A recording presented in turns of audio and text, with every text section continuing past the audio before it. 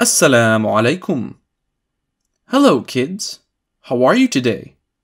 Are you ready for today's episode? Insha'Allah, I am going to tell you the story of Prophet Shammil alayhi salam today. Are you ready, children? Now listen carefully. Bismillah. The story of Prophet Shammil alayhi salam.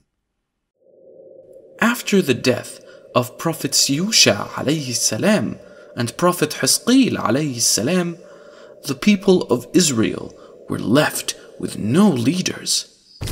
They committed sins and frequently fought with each other. To teach them a lesson, Allah sent them tyrannous kings who ill-treated them and spilled their blood.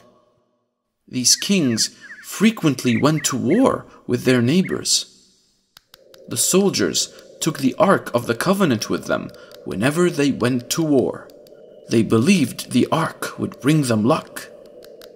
But one time, when they went out for war, the Ark was captured from them. The soldiers ran from the battlefield, fearing their lives.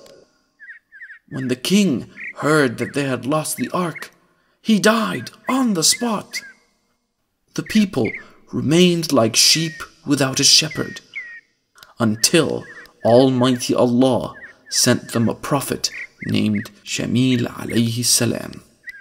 The people asked the prophet to appoint a king over them to lead them in a war against their enemies. Prophet Shammil alayhi salam, knowing their weakness, told them, "I fear that when the time comes to fight, you may refuse." But the people assured him that they had suffered enough insults and were now ready to fight in the way of Allah, even if they lost their lives. The Prophet prayed to Allah for guidance. Allah revealed to him that he had chosen one Talut to be their king. The Prophet didn't know this person, so he asked God how would he recognize Talut. He was told that Talut would come to him by himself, and they should then hand over the control of the kingdom to him. Talut was tall and sturdy, pious and very intelligent. He lived and worked with his father at their farm. One day, several of their donkeys were lost. Talut went searching for the donkeys, accompanied by one of his servants. They traveled for many days and were very tired.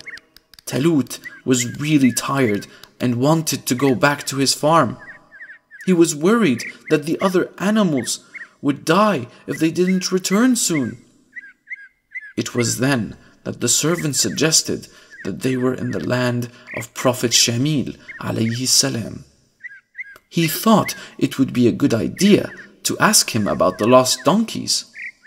Talut too agreed with his servant, and they went searching for the Prophet's house. On their way, they asked directions from some maidens carrying water. They told them to go in the direction of the hills. When they finally reached the house of the Prophet, they were surprised to see a huge crowd gathered in front of the house.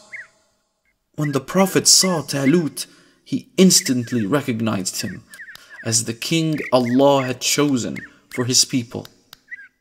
Talut greeted the Prophet respectfully and asked him about his missing donkeys.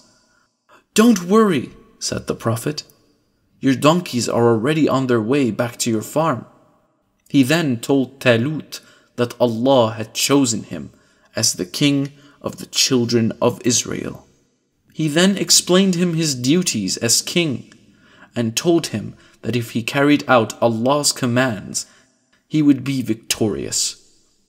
Talut was quite surprised by this news. It was such a huge responsibility. He told the Prophet that he belonged to the tribe of Binyamin, the least famous tribes of Yaqub.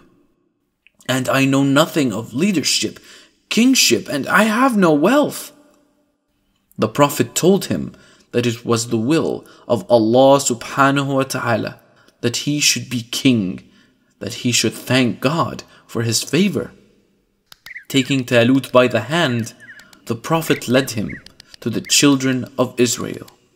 "This is Talut, and he is to be your king." But the Israelites were hesitant. "How can he be a king over us when we are better fitted than him for the kingdom?" shouted one man. "He is not even rich. He doesn't even have enough wealth," shouted another.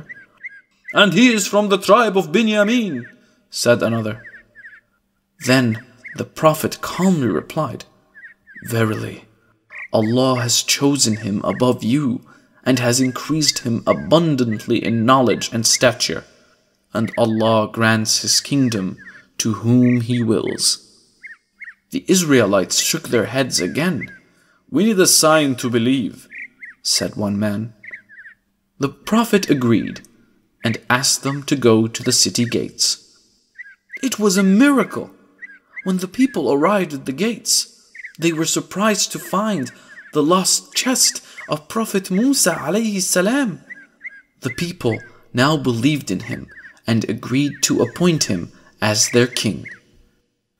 Talut then took charge as their king and immediately set out to meet the Philistine army who had camped near their land. He ordered that only men free from responsibilities should join the army. He asked those building homes, those who were about to be married, and those who were engaged in business not to join the army. He put them through vigorous training and gave them strict rules to follow. After a few days, he took his army out of the city to face the Philistines. Talut often put his men to frequent tests. On their way to the battlefield, they reached a river. The men were dying of thirst by now. "You are allowed to drink water from the river, but only to quench your thirst, not more than that," he ordered them.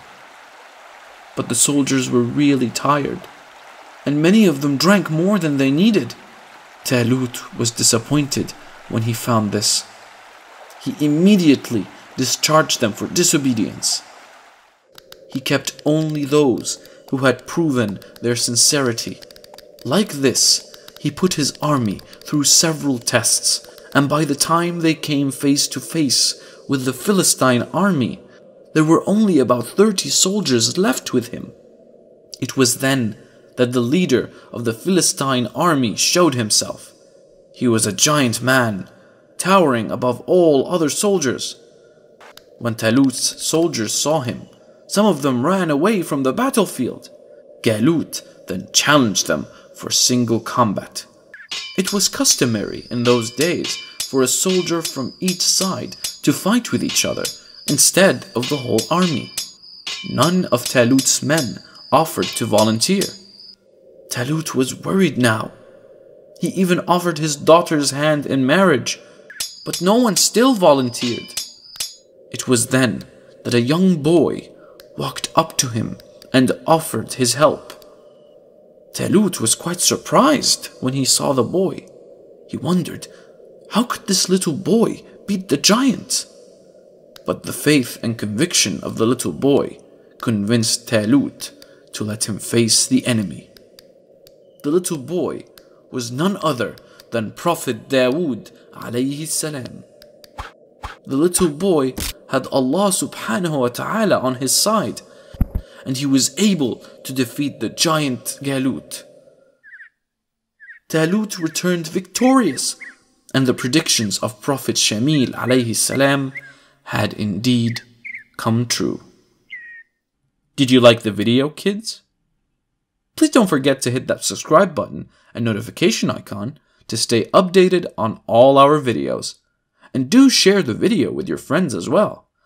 Insha'Allah, I will tell you the story of Prophet Dawood alayhi salam in the next episode. That's all for today. Goodbye.